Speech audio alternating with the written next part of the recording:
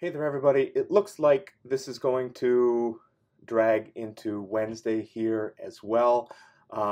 My tests did come back negative, but as far as Rock Valley is concerned, we haven't been able to touch base yet in order to clear me for contact when it comes to coming back here to campus. So the good news is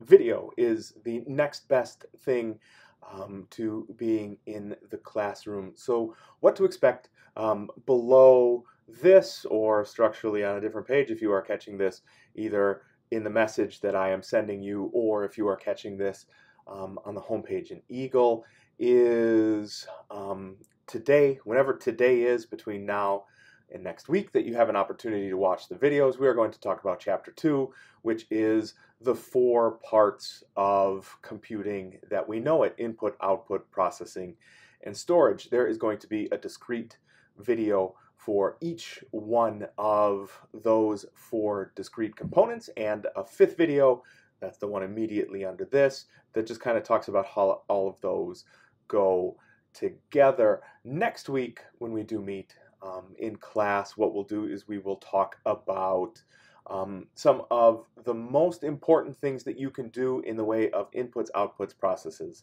and storage, so that you can really squeeze more value out of your spending when it comes to your next computing purchase, be it a Mac, a PC, be it a tablet, a phone, etc.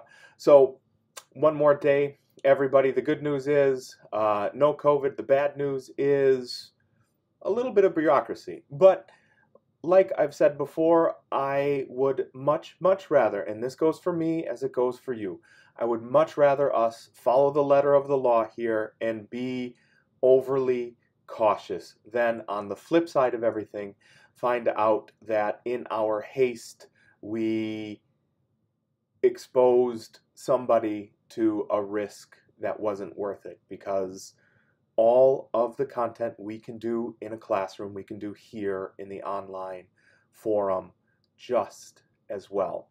So very probably, unless nobody ever gets back to me, in which case I'm just going to stay here in my basement forever. We'll see you next week, Monday, for regularly scheduled programming in the classroom.